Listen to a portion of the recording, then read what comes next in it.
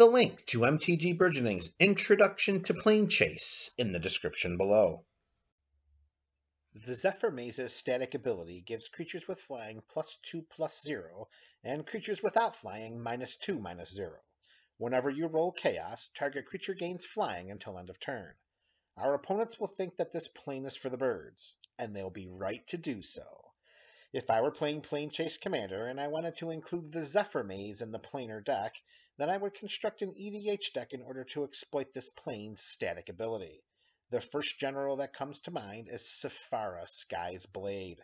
Zephyr can be cast from the command zone by tapping 4 creatures with flying and just 1 white mana.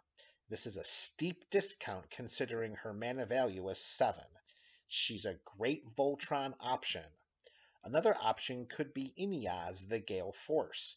This Jin's attack trigger creates shenanigans by shifting control of various non-land permanents on the battlefield.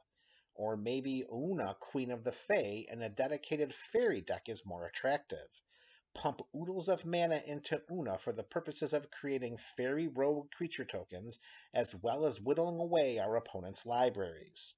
Perhaps Kanji, Sky Warden, in an Azorius build pairs best with the flying theme of this deck.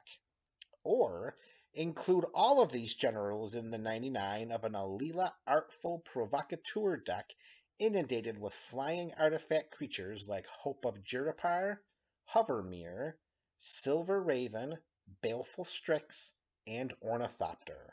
Depending on your preferred deck colors, some additional flying-centric cards to consider are Archetype of Imagination, Favorable Winds, Ethereal Absolution, and Thopter Sky Network.